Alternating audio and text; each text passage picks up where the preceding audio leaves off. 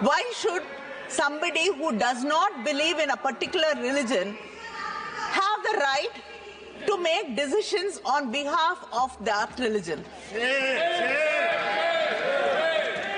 Is this not unfair? Is this not against the law of justice? She's not here.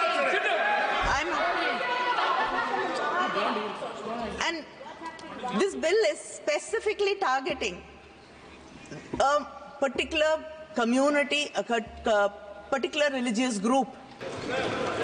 Kanimozhi. Thank you, sir. It's a very sad day in Parliament today.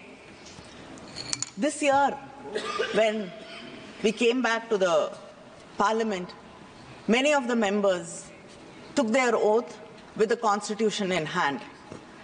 That was to protect the Constitution, to imply that the Constitution is supreme and it has to be protected. But today, we see that this government is blatantly going against the Constitution. This bill is just not against the Constitution, it's against federalism, it's against a religious minority, it is against human beings. Yes. It shuns justice in every possible way.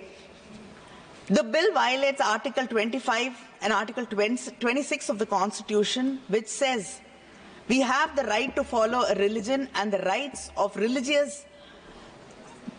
religion to follow and manage its own religious affairs. The bill allows non-Muslims to be a part of the work board. Like many people here have raised a question that will it be possible for a Muslim or a Christian to be part of the board which manages a Hindu temple? Would you allow that? No, also Sikhs. And Sikhs? Parsis? Would you allow that? No. But then, why should somebody who does not believe in a particular religion have the right to make decisions on behalf of that religion? Is this not unfair? Is this not against the law of justice? And it is a direct violation of Article 30 of the Constitution, which deals with the minorities to administer their own institutions.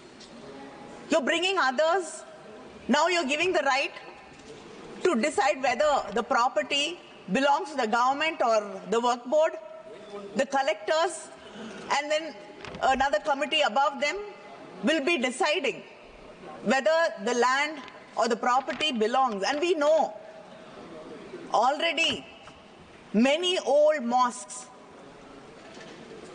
are in danger today. Yes. Suddenly, there is a PIL and people are sent, archaeologists are sent there, and they discover that it was a temple before this. And then there is hate, division, issues among the people of the country.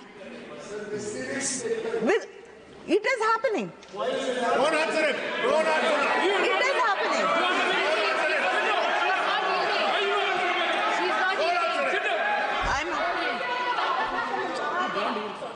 And this bill is specifically targeting a particular community, a particular religious group.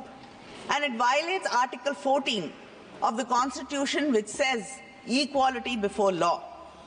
And it is omitting Section 40 of the existing bill, which deals with the powers of the work board to decide whether a property is the work board property or not.